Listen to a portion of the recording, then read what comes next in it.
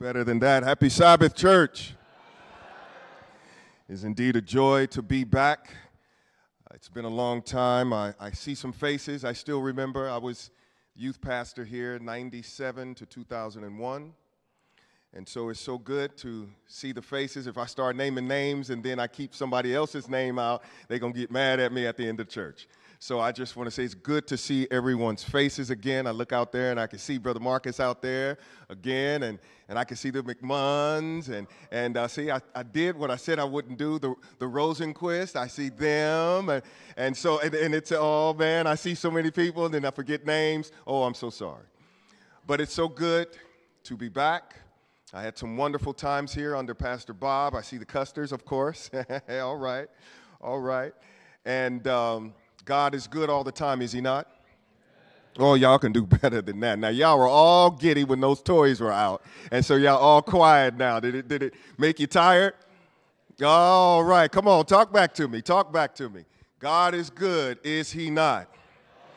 If God has been good to you, say amen.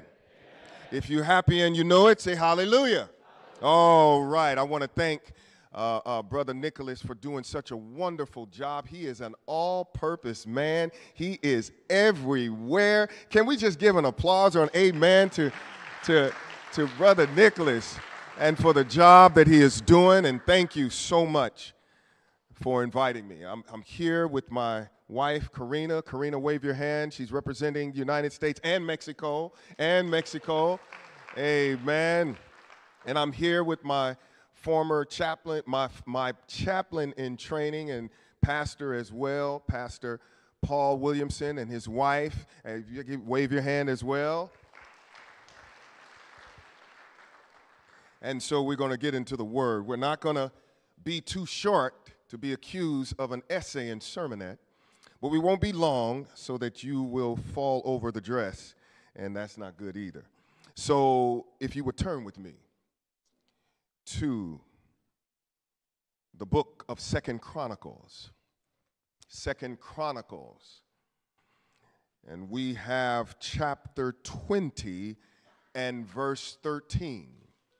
2 Chronicles, chapter 20 and verse 13. With technology, we used to would say, if you have it, say amen. I hear the turning of pages, but technology now, you just look up and there it is. Amen. We've come a long way. I shall read in your hearing. Can I get a little bit more volume on the microphone? Yes. Testing one, yes. Now all Judah, with their little ones, their wives, and their children, stood before the Lord. All right.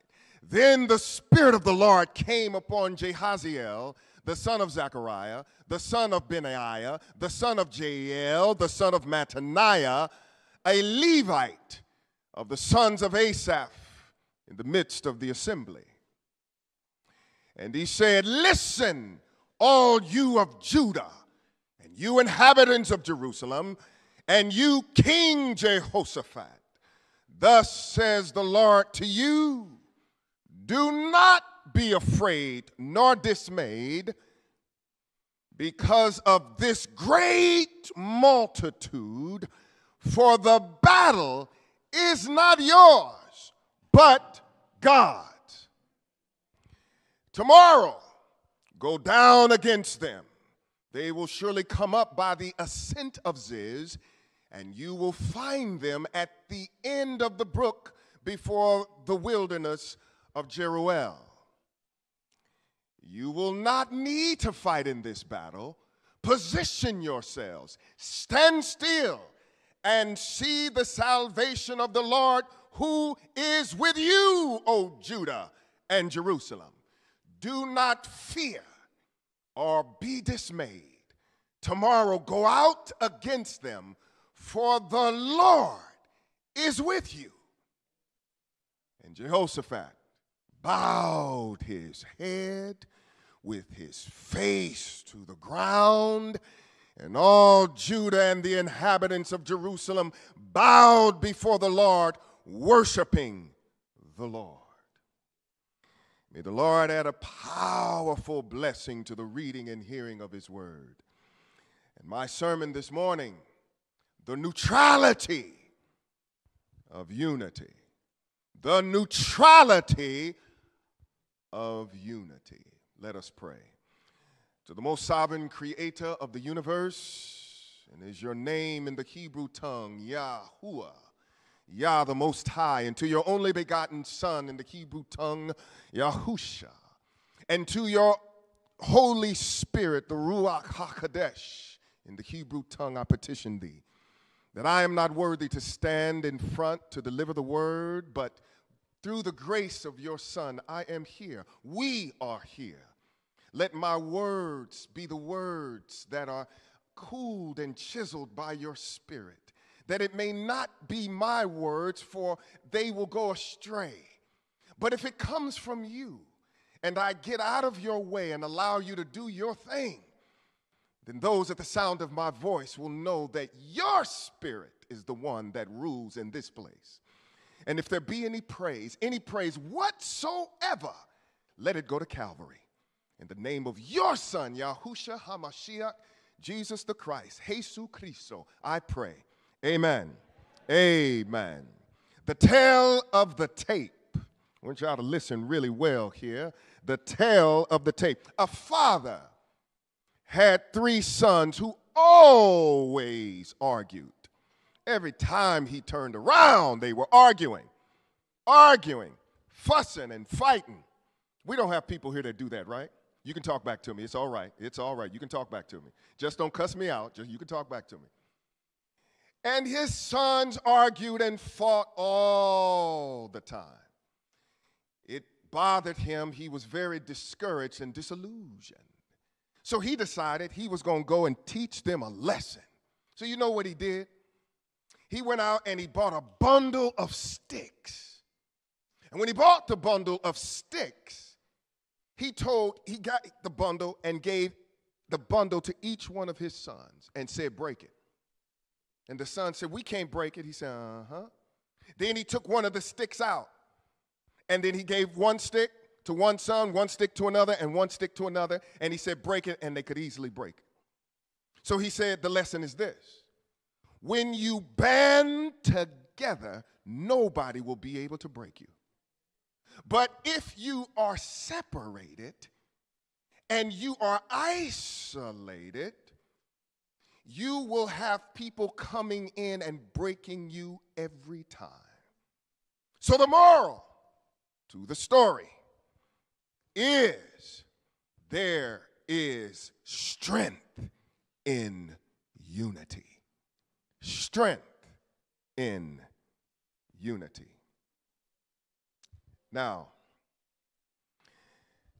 the definition of unity, we use this word all the time, but do we really know what it means? Unity. Unity. What is unity? Unity refers to the state of being unified or joined together as a whole.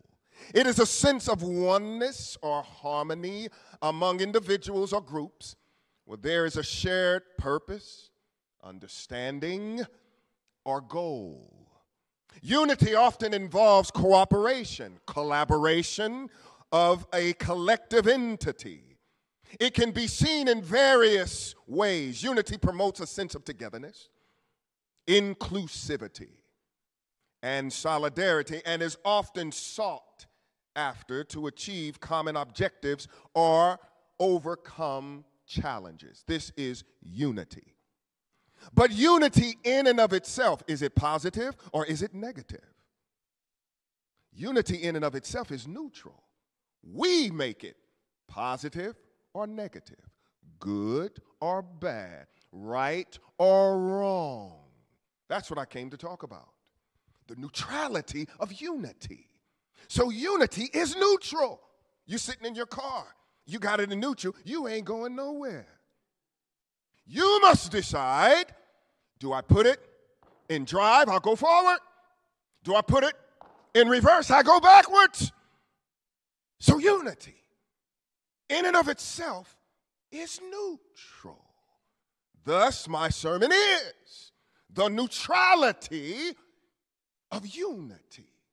which means there must be a decision somewhere. We're going to walk it down like a little kid in a candy store, okay? So we're going to take our time, but walk with me. Walk with me.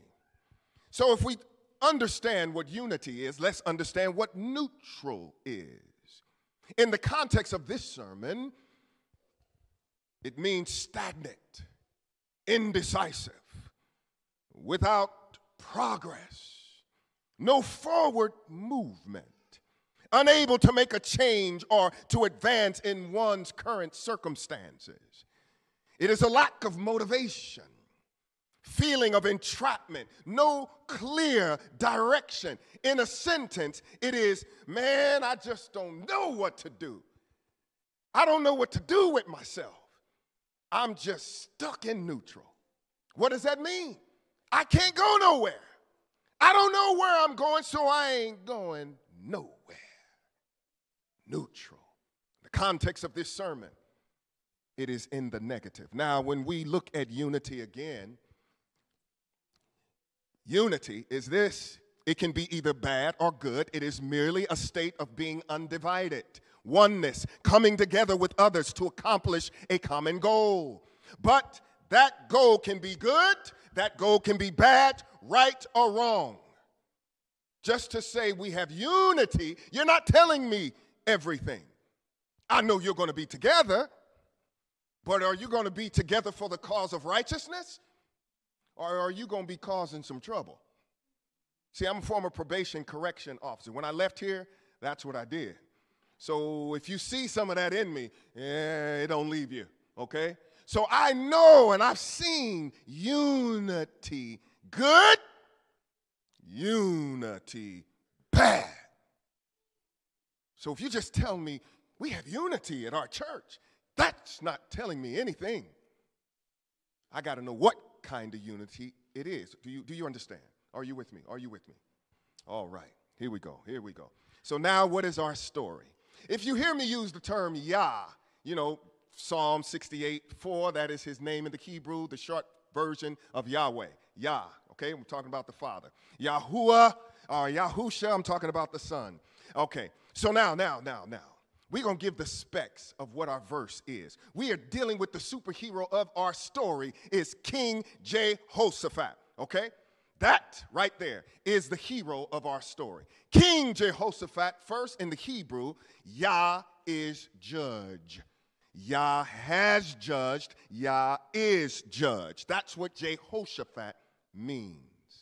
Let's give the tale of the tape of who he was. He was the fourth king of Judah, the southern kingdom. His father was Asa. He was a good king. His father was Abijah. He was a bad king. His father was Rehoboam. He was a bad king. And his father was somebody you guys know, the richest king to live and the wisest king to live. And what king was that? Say it again. Oh, man, I really can't hear you. One more time. All right. King Solomon. And Solomon had a father, and his father's name was? Oh, look. His father's name was? I'm so glad my mother named me that. Whew. So now we've established something. It's David first. And before David, it was, we got some smart ones up in the house. Before David, it was King. Okay, we're going somewhere. Don't think I'm crazy, but I'm crazy like a fox. All right, all right, all right. So we had King Saul first king of the united Israel. Then we had King David, second king of united Israel. Then we had King Solomon, third king of united Israel, but Solomon acted out. He had a problem with the ladies. He loved him some ladies. Ooh, he couldn't turn around from looking at the ladies. And when he got with the ladies, he went out and he worshiped their gods. All the things his father taught him and the life his father led, Solomon messed up, like we all mess up. But Solomon when he wrote Proverbs, you knew he just had it all going on. That was just wisdom with no experience. That was just a gift from the Most High, and I'm just showing off. I'm going to tell y'all, everybody's coming from all over to listen to Solomon, but he went through something. He went through the wilderness of life. Life humbled him like it humbles us. So when he writes Ecclesiastes, you see a different man. So now, he has a son, Rehoboam, and because of his sins, the Most High said, I'm going to deal with your son.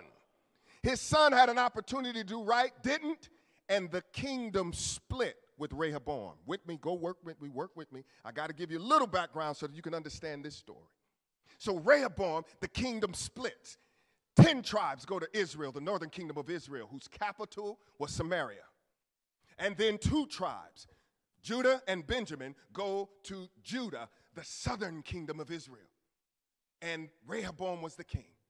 Then Rehoboam has a son, Abijah. He was a bad king. Rehoboam was a bad king. Now, Abijah has Asa. Asa was a good king. And Asa has Jehoshaphat. So now we're at Jehoshaphat. And Jehoshaphat's name is God has judged. King Solomon, Israel's wisest and richest king, led Israel into apostasy. But brother pastor, I hear that word all the time. What does it mean? It is simply this: turning aside from following God and denying him after having previously confessed him as Lord. Falling away from faith under persecution. Living a life of open sin that denies the faith. Abandonment of the laws, statutes, and precepts of God. This is apostasy.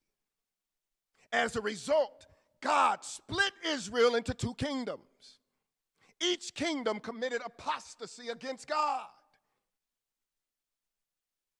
Each kingdom had many evil kings and very few good kings. King Jehoshaphat was a good one. He was like his father. He led Judah from idolatry. Understand that. He led Judah to worship the God of Abraham, Isaac, and Jacob. He led them into righteousness. And when you do that, we make God blush. He blushed. You're establishing a relationship. He led them in prayer. He led them in reading the Torah. He led them to God. They were unified under their king to worship the king. But you know, whenever you have a relationship with the Lord and you're walking right with the Lord, he tests you and Satan tempts you. God tests you to prove your fiber. Satan tempts you to trip you up.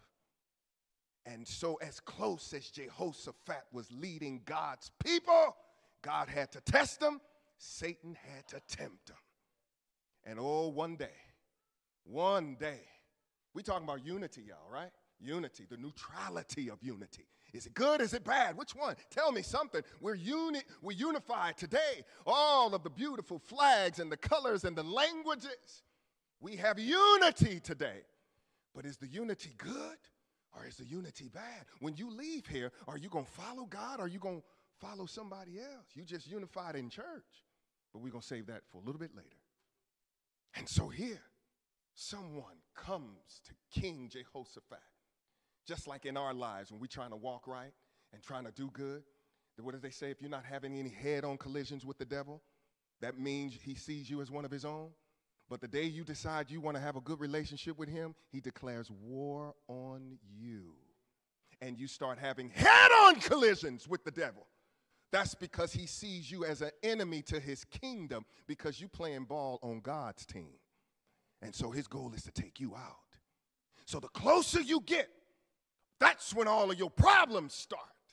Because you trying to have a relationship with God. You trying to read your word. You trying to pray. How dare you? And Satan not declare war on you. You dare to do that? He says, okay, we got them, y'all. Stop leaving them alone in the clubs. We already got them. We got to get the folk in the church because they dare to have a relationship with him. And so Jehoshaphat is doing good, doing right. A righteous king. He gets the word from someone and says, hey, There's a unified coalition of nations that's coming after you, homeboy. Sorry, I used to work in the prison, all right? They coming after you. You best to get ready, because, homeboy, they some powerful folk now. They the Ammonites, Edomites, and they're also the Moabites. They coming after you. So just like with us, we first get it, fear comes in, because we were born in sin, shaped in iniquity, no matter how close we are with God. When we hear things, certain things, we react because we're humans. And so when he heard it, he got afraid. But when you establish a relationship with God, you remember where your help comes from. Your help comes from God. So if you're used to having a relationship, you're used to going up and down, but you know someone who never changes has always been there for you. You could be scared for the moment, but when you realize who you belong to, that's who you go to. And so when he heard that, he went through fear. So the first thing he did, he gathered his nation together. He said, come on, y'all, we're going to pray. We're going to pray. How many of y'all do that? You go through problems, y'all start cussing, right? You start cussing, then you start saying, Lord, why? You said I wasn't going to go through. You start complaining. Huh? How many of you hear a problem? You got, the doctor tells you something you don't want to hear. Your kids speak to you in another language that's not respectful, if you know what I mean. You go through some, people at your job talk to you in a certain way or treat you a certain way. People at the church. Can I say it again? People at the church treat you bad. You ready to give up? You're angry. Lord, why me? We complain. Jehoshaphat didn't complain. He started to pray. He started to fast because he had a relationship that he had already built. And so he went to his prayer closet, where the rug is already burned in. Why? Because he's always there, And he went and he prayed. Lord, I can't do this on my own. I can't do it. And then he led all the nation. They started worshiping him. Instead of running away, woe is me, they were all unified to follow this king who was unified to follow the king. And when he did, he prayed. Oh, man, and he prayed. Yeah, y'all want to hear the prayer he prayed? Let me show you the prayer he prayed. I want y'all to turn. Turn right here. Turn right here to stay in 2 Chronicles. We're going to go with verse 5. 2 Chronicles 20 and verse 5. 2 Chronicles 20 and verse 5.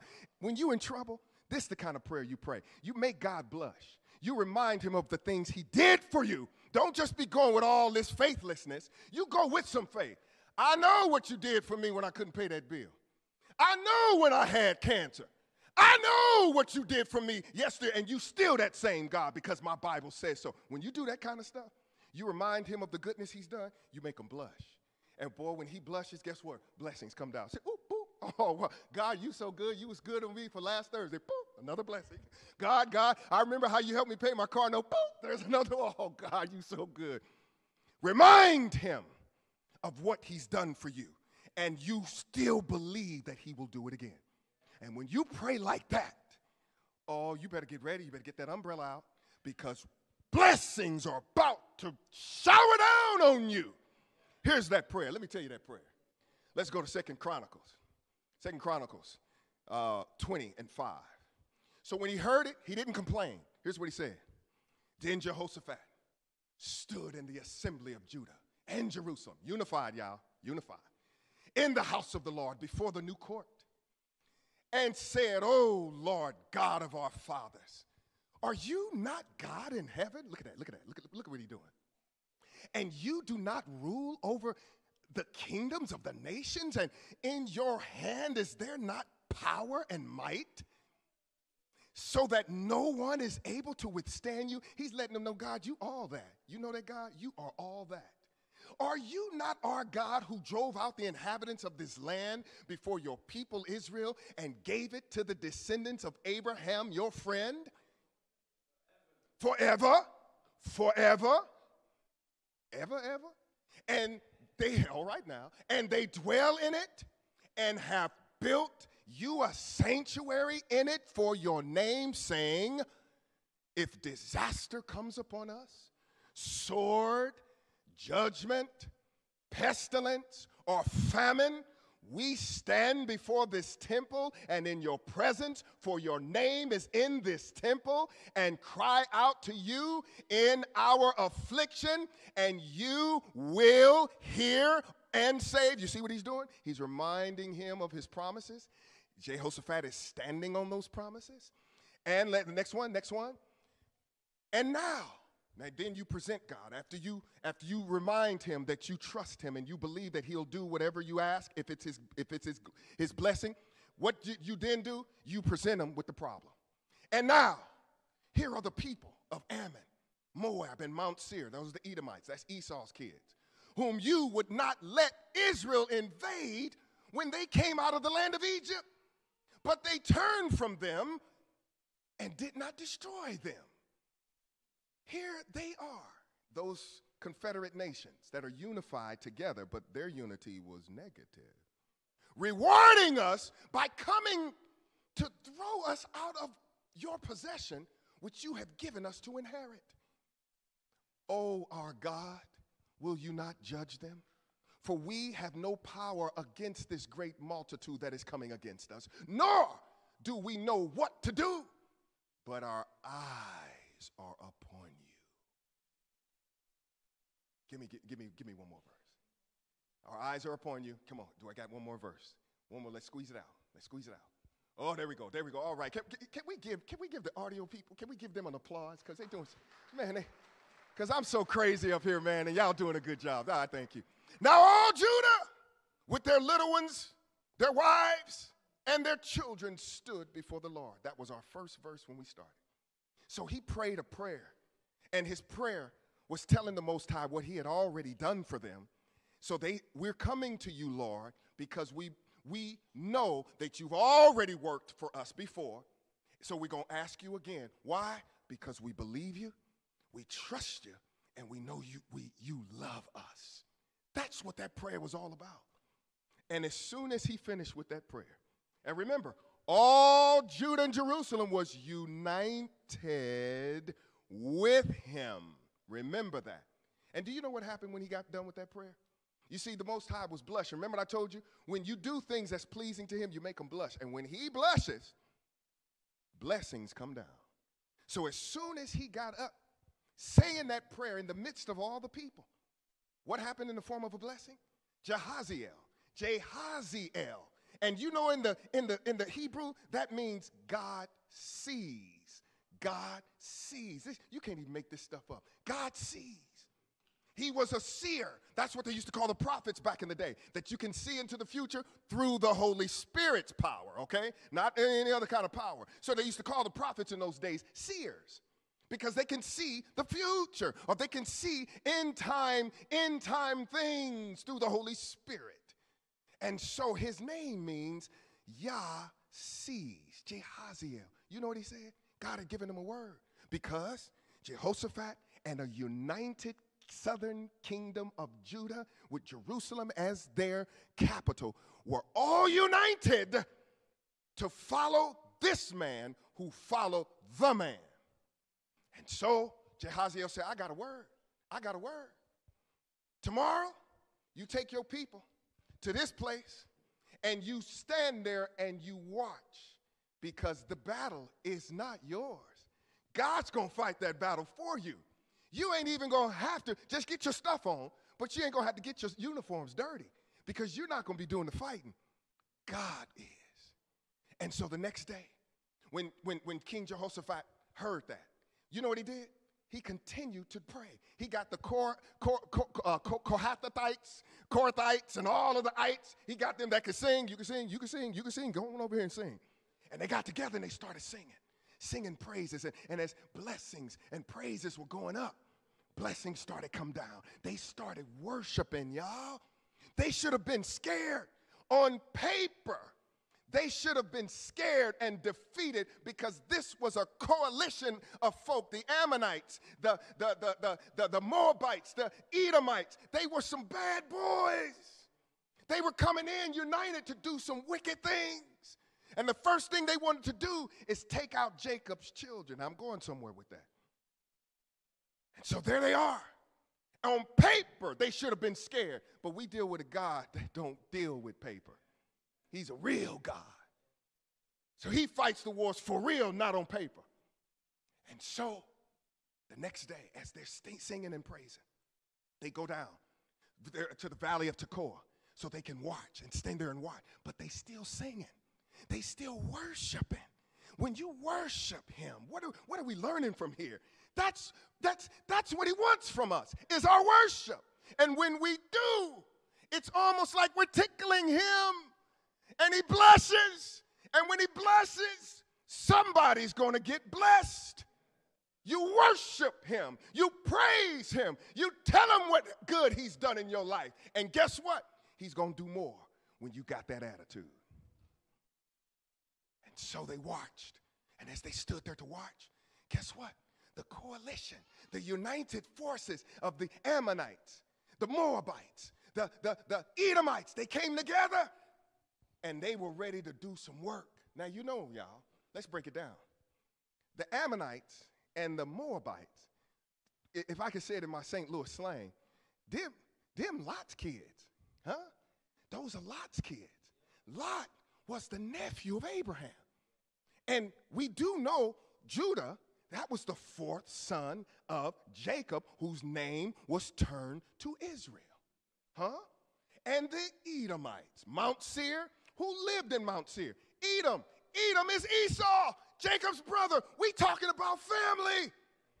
Family fighting one another. That don't happen with child, does it? Family. They fighting, killing each other. See, when you read that word, you're going to really break it down and realize it's the greatest book in the world. 17 years in a row, I've read the Bible in a row. I got a Bible reading plan that will blow your mind. If you want to know it, you email me and I'll give it to you. Everywhere I go, I talk about this Bible reading plan. You read 3 chapters a day. Genesis 1, January 1st, December 31st, you're finishing up Revelation 19, 20, 21, whatnot. And you'll realize, wait a minute, this is the greatest book I've ever read. If you want to laugh, they got a donkey in there that talks. And a man talking back with the donkey, hitting them and hitting them and arguing with them. And then they got where a man stole another man's wife and then got him killed. If y'all like novellas, what? You got better than novellas. General Hospital, I know I'm aging myself. Dynasty, One Life to Live. Come on. Anyone. Sold, all right. Y'all remember those stories. If you want that, it's in the Word. You read it. You want to laugh? Read the Word. You want to cry? Read the Word. You want to know the greatest story ever told? Read that Word. And if you want that Bible reading plan, I'll give it to you. And you're going to say, man, I want to thank that bald-headed man for coming to our church and showing me this. Because I'm telling you, you're going to forge a good relationship with the Lord. And what happened? They watched. Family getting ready to fight family. And they were in the field. And just then, the Most High worked. Why? Because they were still singing. They were still praying. They were still praising him. And when that happened, you know what he did? And he got all kind of ways to do it because he's God and there's none else. He can do whatever he wants, whenever he wants. You know how he decided to do it? He made them fight each other. And the Judah, they were just sitting there. King Jehoshaphat and all Judah just sitting there watching. Because remember, the battle wasn't theirs. The battle belonged to the Lord. And he saw them. They saw them. Wipe each other out. When they killed each other, no man escaped, the Bible says. After it took them 3 days to get the spoil, to bless their nation. So God not only destroyed their enemies, he put a little something in their pocket. So what does it show us now? That when you are obedient, when you worship him, when you keep him first, he blesses you. It's not that hard, y'all. Put him first. Praise him. Give him his place in your life. When you do, he will shower down blessings upon you. And as I close, my subject is the neutrality of unity. What does that mean? With neutrality, we told you that's neither good nor bad. But when you have unity, you got to make a decision. Because if you want to follow the Lord, you can't be neutral. You can't sit. I'd rather you hot or cold, but not lukewarm. Y'all remember that verse?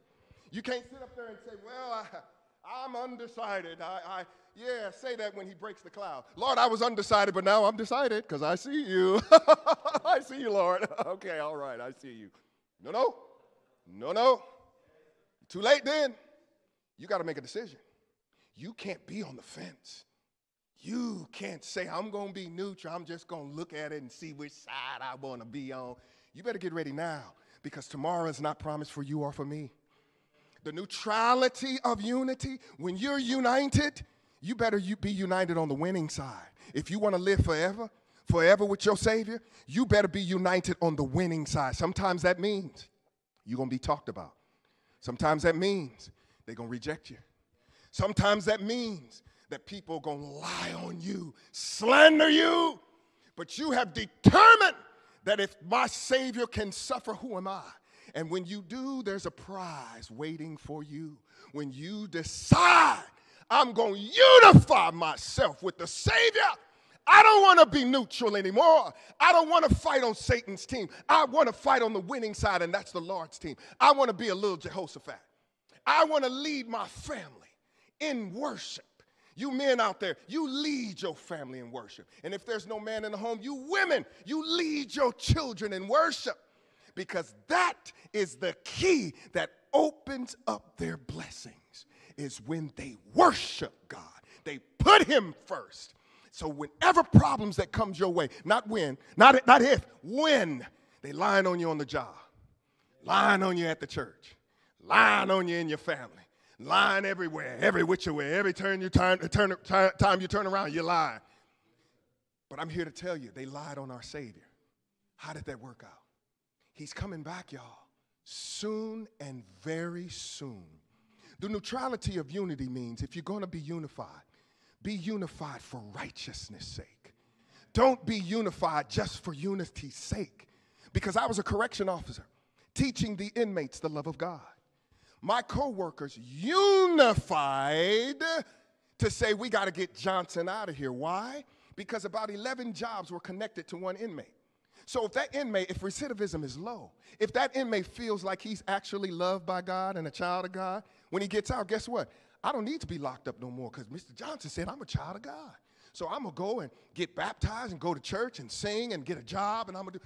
So they're not coming back in big numbers. So my co-workers got mad at me. We got to get Johnson out of here because he's making them think that they are somebody. So what did they do? They unified. They came together. See, unity in and of itself does not always mean positive. They got together, a la Daniel. And when they got together, they talked about me. They did all kinds of things. And you know how the Lord delivered me? How I found out? How I was able to go to the conference office because I was going through religious liberty issues and all that. You know who helped me? The Lord sent the inmates to help me. It was the inmates. They said, we know you love us, Officer Johnson. We got your back. If anybody bothering you. And they sent somebody to my house one day. One night, I'm coming in. And I saw a Trans Am. Yeah, I'm dating myself. I saw a Trans Am out there. There's a Trans Am watch there. There's a Trans Am watch. The windows were up. Car came. 1 o'clock in the morning, I came home late from a pepper spraying on our unit. And when I was there walking, I knew something wasn't right. Had my backpack on. And as I'm walking past the trash can, but they weren't going anywhere. I looked, and you just feel, when you get around the inmates, they'll tell you their stories. So you kind of knew. I said, this might be my time. And I was nervous. I was scared. But you have this thing where there's fight or flight. And I was always fight. So I knew I wasn't going to run. So if this is my last time, I don't want them saying, and he ran crying like a chicken. No. Watch out. So I decided. I said, if you're going to do what you're going to do, do it. So I put my back up against the back of where the trash can was. I was nervous. And I said, Lord, I got some more stuff to do for you. I'd like a little bit more time. And I'm praying while and you can, in your mind, you could see the tinted windows just come down just a little bit, and how the inmates told me they did, and the gun just, and I knew it was going to happen.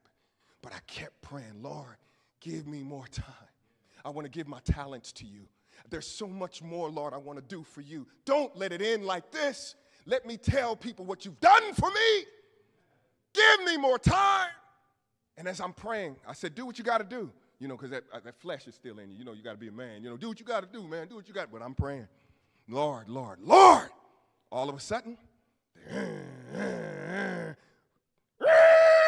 and drove off to the gate. And y'all know how it takes, like, the gates move like an iceberg? I'm standing there hoping that they can hurry up and get out the gate. The gate, and I'm like, oh, Lord, is this the patience of Job is what you want me to have? The gate is not moving fast enough. Lord, well, I don't need to go to the bathroom anymore. I said, Lord, please let the gate move. Please, Lord, let the gate move. I said, oh, Lord, thank you, Lord. Thank you, Lord. So the next day I went to work, and I told the inmates. I said, you know what?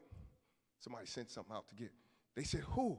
What happened? So the one inmate that was running things, and I let him help me. He said, Officer Johnson, come here. Who? What happened last night? They told me something happened.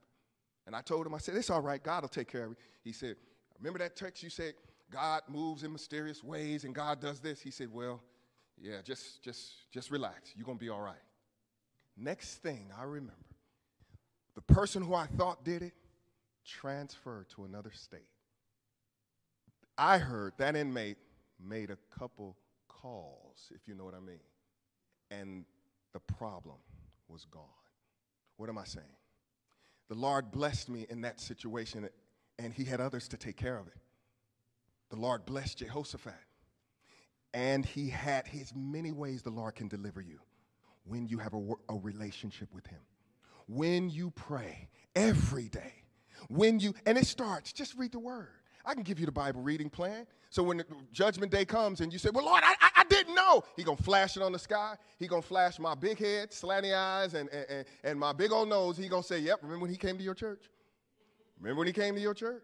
He told you about a Bible reading plan that would allow you to read 3 chapters a day, and you were too busy for that. I'm telling you, if you want it, hit me up. But here it is. Jehoshaphat put him first. He unified for the cause of glory. When you are united, make sure you are united for the cause of the cross and not for Satan, because there is a great controversy going on between good and evil. And the Lord is giving us time to get things right.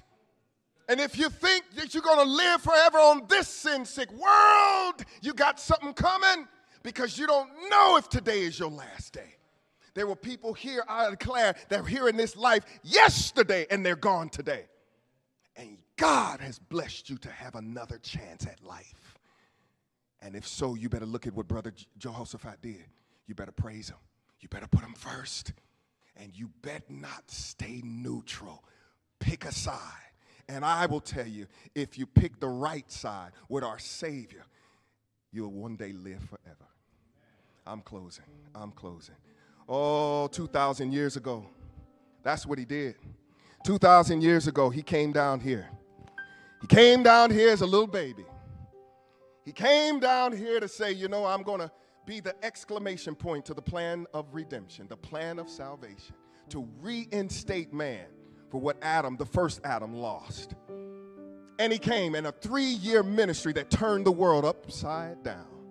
They talked about him. They slandered him. They tried many times to kill him, and he just kind of vanished. But then in the very end, they did kill him. 3 days, he was in the grave. But he rose. He rose. And he said, oh, death, where is thy sting? Oh, grave, where is thy victory? He conquered death for you and for me to one day live with him forever. We see these beautiful homes down here in South Orange County. But imagine how the homes look on Amen and Hallelujah Boulevard. Imagine what those mansions look like. And John tells us, John 14, that he made those, And he put our names on those mansions. And I heard, somewhere I heard, the streets will be paved with gold. The walls will be jasper. We'll be able to run and not get faint, walk and not get weary. I always wanted to surf with the sharks. That day will be coming. Huh? I always wanted to ride the lion. Here, kitty, kitty. Here, kitty, kitty. That day is coming. Don't you want to be there? Or are you going to let the cares of this world keep you down here? Make the devil make you think that what's here on this earth is more important to the earth made new. Is that what you want? All the struggle you going through, and you're going to end up lost? Huh? Come on. He's made heaven cheap enough. He's done all the work. You just got to say yes and do your part. And when you mess up, when you fall, because we all going to fall, don't fall on your face in life. Because if you fall on your face, you can't see who's there with their hands out to help you. So when you fall on your back so you can look up and see your Savior saying, I got this, like he told Jehaziel. I got this. The battle is not yours. It is mine. He lifts you up, puts you aside, and he steps in the ring. And we all know he's going to win. So if you here, don't be neutral. Put the car in drive. Say, Jesus, Yahusha, I want to be on your team. I want to be saved. I want to be in that number. And if you want that, I ask you to come on down. If you want, I'm going to open the doors of the church. We're not going to just run out of here because tomorrow is not promised to anyone. If you want to make a relationship with him and you say, Lord, I want to get baptized. I want to be in that number. Why don't you come on down? Why don't you come on down? I won't be long. But if you want to forge a relationship with the Savior, you're tired of being neutral. You're united on the wrong side. And you want to be united on the right side. I ask that you make a decision. Don't be neutral now. But I ask that you make a decision on the right side and come on down. Say, Brother Pastor, I want to get baptized. I want to get baptized. I'm tired of living the life I'm living. I want to go home to you. I want to start reading my word. I want to start praying and getting around people that are moving in the same direction you are. Because if you stand around the wrong folk and you're trying to read and study, you're going to end up back like them. But if you want to change and you actually want that relationship with him, you got to leave those folk that's bringing you down. And you got to get around folk that's moving in the same direction you are. And it's not neutral, it's drive. If you want that drive, I ask you, come on down. Just a few more moments. Anybody, young man, woman, boy, or girl, Brother Pastor, I want to give my heart to the Lord. I'm tired of living this life. If that's what you want, come on down. Come on down. Is there anyone? All right. Let us bow our heads. Father in heaven, we thank you. We thank you. Help us to know that, Father, when we unify, we want to unify for righteousness' sake. We want to unify and put it in drive and not neutral. We definitely don't want reverse. We want to unify under the blood-stained banner which was shed by your Son on Calvary's tree. We want to be on the winning side. Help us not to be neutral, but to be in drive, because tomorrow is not promised, but you've given us today, and we thank you. Let that we keep this Sabbath holy, and Father, we uphold your word, because your word will never pass away. Help us to be prepared for that day when you come again, that we may say, this is our Lord. We have waited for him, and he will save us. We thank you, Father, for all that you've done for us, doing for us, and will do. In the name of your Son we pray. Amen. God bless you.